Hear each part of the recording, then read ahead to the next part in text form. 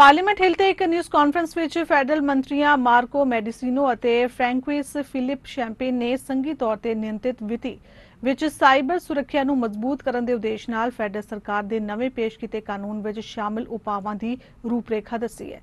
Bill C-26 दे तहत कंपनियां नूं साइबर हमलियां दी रिपोर्ट करनी पवेगी जां संभावित जुर्माने दा सामना करना पवेगा। In the 21st century, cybersecurity is national security. It was in this frame that a few weeks ago we made a major announcement about the future of Canada's telecommunications system. Given the significant and unacceptable risks that they pose to our national security, we stated our intention to prohibit Huawei and ZTE from Canadian telecommunications networks. Today, we are here to expand beyond the steps of excluding certain actors who pose a significant threat to our telecommunications network. Today, we're here to talk about the future of Canada's cybersecurity. The legislation which I tabled in the House earlier this morning presents us with an opportunity to reconsider what cybersecurity looks like and to redouble our efforts at creating the defenses that are necessary. The world is changing rapidly. New technologies in cyber are emerging, presenting Canadians with unique opportunities in the way we do business and go about our daily lives. At the same time, we also have to be eyes wide open about possible threats to our critical cyber infrastructure.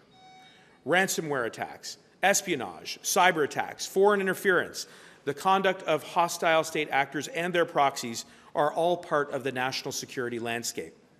Seizing the economic opportunities while at the same time acknowledging the threats that exist is precisely why we are here today.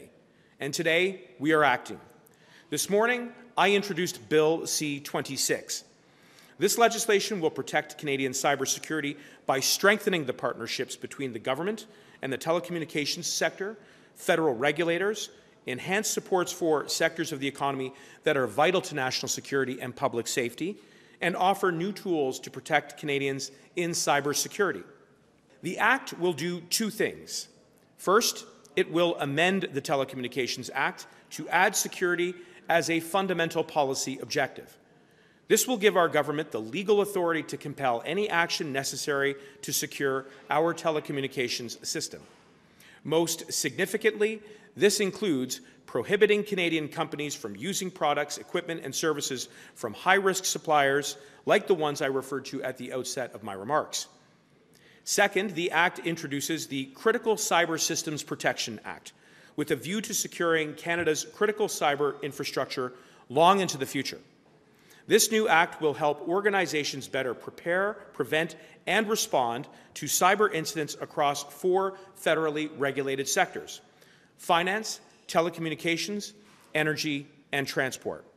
It will require the operators of the systems to bolster their protections against a wide array of incidents, including cyber attacks, electronic espionage, and ransomware. Cyber incidents above a certain threshold will be required to be reported, and the government will be able to compel companies to respond to cyber threats to protect their customers and employees.